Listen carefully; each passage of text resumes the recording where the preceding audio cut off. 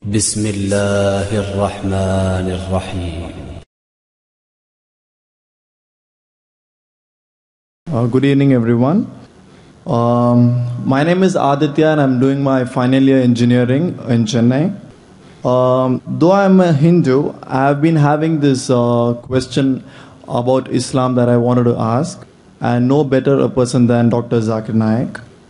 As you said in your speak many times, the Holy Quran was written 1400 years ago and is considered the most worthy and the latest revelation given by Allah. So I have two questions to you. Allah, who knows all, why didn't He give His best of revelation the first time itself to the first of messengers? And why did God take so many times to give His best of knowledge?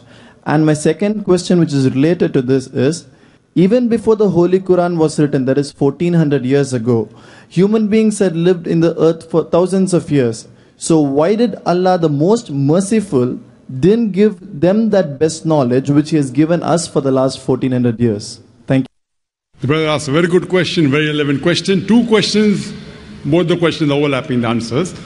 He said that why did Allah subhanahu wa ta'ala give this last and final revelation 1400 years ago? Why not in day one when human beings were there? And second part, which is a part of the same question, that what about the people who lived before 14 years ago? They were deprived of the Quran. So if Allah is most merciful, most gracious, most beneficent, so isn't it that the people earlier before 1400 years were deprived? Very good question. To reply a question, my son, he tells me that, Abba, father, you want me to become a doctor? Why do you put me in nursery, first standard, second standard, then school, then college? Why don't you put me into medical college directly? If I want my son to become a medical doctor, I don't have to put him into the medical college directly. I have to first make the grounds very clear.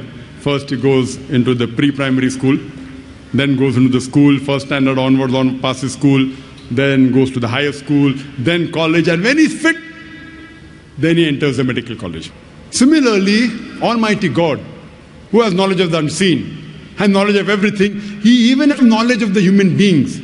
So, it is mentioned in the Quran, in Surah Ra'd, chapter number 13, verse number 38, Allah says, لِكُلِّ أَجْلٍ كِتَابٍ, that we have sent a revelation in every age, in every period.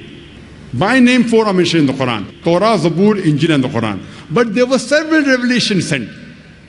The first revelation, Almighty God knew that the human beings had to develop.